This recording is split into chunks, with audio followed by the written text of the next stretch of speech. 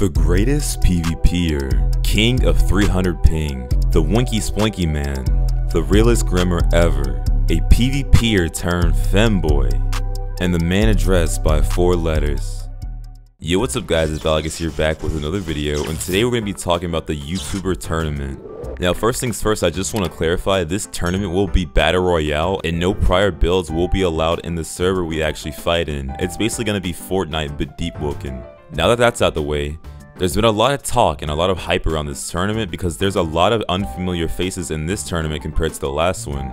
Now I don't know why many YouTubers haven't made a video about it yet, but I guess I decided to take the initiative to make a video about who will win. So if you guys didn't know, Nano Prodigy was actually the first place winner in the last tournament, and with that he received his old Lightborn he originally had and a Railblade.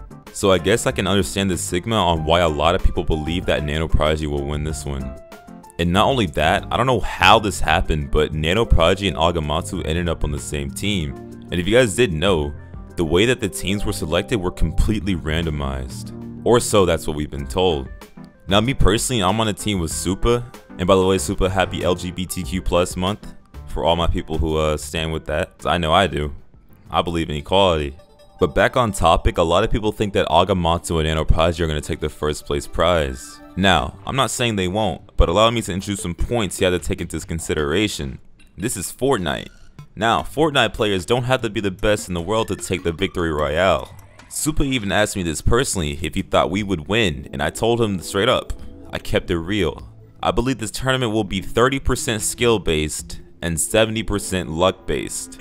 Now I'm saying this because this is how I think the game mode is going to work out. Everybody will spawn on the world surfing in the air, rising in the sky. We will then be dropped with our gliders onto Lower Aricia Island, or it could be the whole Luminate, who knows. I believe that everyone will have the same stat points, damage wise and health wise, but there will be random chests around the map. Now in these random chests, I believe there will be mantras, so you could find an Ice Lance, or you could find a new metal mantra. So I do not think stats will be in place in this tournament. You could have any mantra and do the same amount of damage as everybody else. At least that's what I believe, don't take my word for it. So with that being said, this is why I believe that the tournament will be luck based more than skill. Now it's quite obvious that some players in this tournament are a lot better than others, but we have a month to prepare. Someone's skill level can change a lot in a month. And after being forced to stay up until 4 in the morning with Supa, my skill level increased drastically. So I can't really say who will win, but these are the teams that I'm kind of looking out for. Vert and Blazer Blue, Thebian and the Real Punchy, Truly Inu and Vortex, Burbingish and Fallen, and Cryptic and I don't know how to say his name.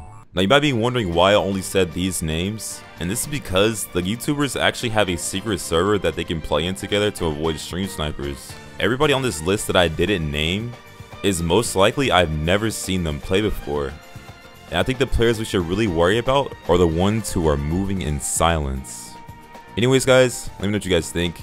That's it for the king, and the king will now sign out. All hail Valekis.